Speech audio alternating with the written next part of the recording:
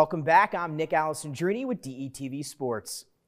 Some more shifts in the rankings this week, including some that won't take effect until next week. Plus, another number 1 goes down here in Delaware. But let's start with some matchups from Tuesday night. Number 4, Howard, falling from that top spot last week, welcoming AI DuPont to the home of the Wildcats. Howard would get this one started right from the tip as Darius Brown wins it and tips it right to Demir Hollingsworth, who lays it in. Then tied at 6 early when the Wildcats, with some beautiful passing, finished off by a Hollingsworth again underneath. 10-6 on the inbound when R.J. Matthews finds, guess who? Hollingsworth for the 3 in the corner. 13-6 Howard early, and it would continue just that way. Matthews gets this one back from Richards Powell, and he knocks down the triple. Then a little bit later on, Hollingsworth going to show off the passing ability here with a crisp feed inside to Marcus Johnson, who finishes underneath. Johnson had 10 in the contest. First half winding down when the Howard defense forces another turnover. Holland to a cutting Hollingsworth, and that's good. Howard up 45-23 at the break. To the fourth, when Taji Jordan going to put that one back up and in for the Tigers. AI went on a little bit of a run late, but it wouldn't be enough. R.J. Matthews caps the game off with a triple for the Howard Wildcats, and they get the win, 75-48. Hollingsworth and Darius Brown, they led the way for Howard with 14 and 13 apiece. Now on to our second matchup of the night, a big top 10 battle, this time between Sally's and Middletown. Sally's jumped out to a very early double-digit lead in the first, with the Middletown defense trying to get them back in it here. They get the steal. Tyron Henson all the way to the cup for 2 plus the foul. Then Jahia Eldridge gets inside and takes some contact, able to finish. Middletown cutting the lead.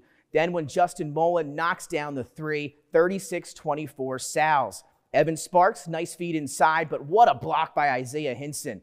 Cavs would get it back. This time, Evan Sparks misses on the first shot, but able to clean it up himself. 40-31 when Justin Hines goes behind the back here all the way to the hoop for a tough 2. 44-35. Third quarter winding down when Isaiah Hinson, a nice crossover, then pulls up from beyond the arc and hits. Sally's takes a 47-35 lead into the fourth. Cavs down 11 when Hinson gets his own miss, able to follow it up and one, but Sally's would answer. Sammy Walsh going to put it on the floor, gets it to go on the baseline. Middletown, one final push. They get the steal, which leads to a Jaden McGee 3. He connects on that, but Justin Mullen, just too much for Middletown. Pulls up here, hits the deep 3, then a little Euro inside, hangs and finishes off the glass. What a game for Mullen and the Sal's. They get the win 66-58 in that top 10 matchup. Now we take a look at the Delaware Live Sports basketball rankings, starting with the boys after some great games last week. Sanford and Tower Hill, they continue to climb up the rankings. They sit at number 2 and number 3.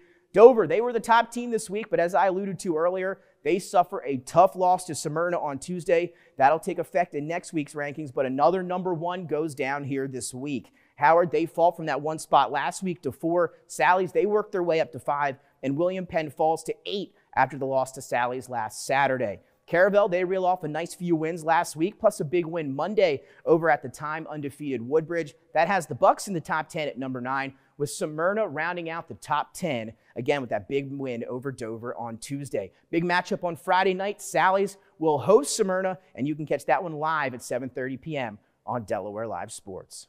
For the girls' rankings, not too much moving around from last week. The top 8 is going to stay the same. St. George's moving up to the number 8 spot from number 10. Delmarva Christian cracking the top 10 for the first time this season at number 10.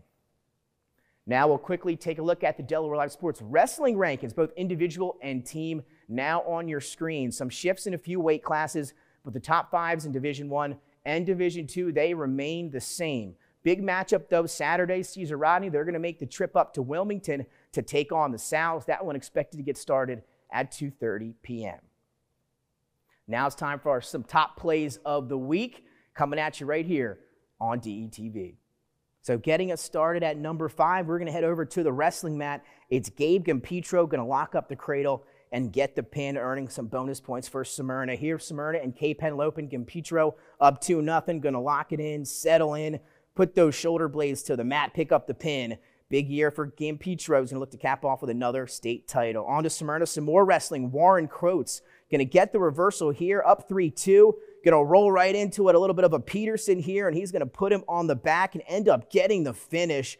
What a job there by Warren Coates. Back-to-back wrestling plays this week at 5 and 4. Then Darnell Carter from Great Oaks Academy. You're going to see him here underneath. Carter up with another dunk. He's had his fair share of dunks this season and another one this week here in the top 10. And then how about one more? Defense able to take it away right into his hands, and he's going to elevate and throw it down emphatically with the right hand. What a play there at number 3. On to number 2, Jaheim Harrell from Dover. Very impressive this season for the Senators. Here he is in transition, going to take off, and he throws it down with the right hand for the Senators. Big win over CR last week there. Then at number 1, Jaden Guy to Jordan Moore. This is from the William Penn contest last weekend.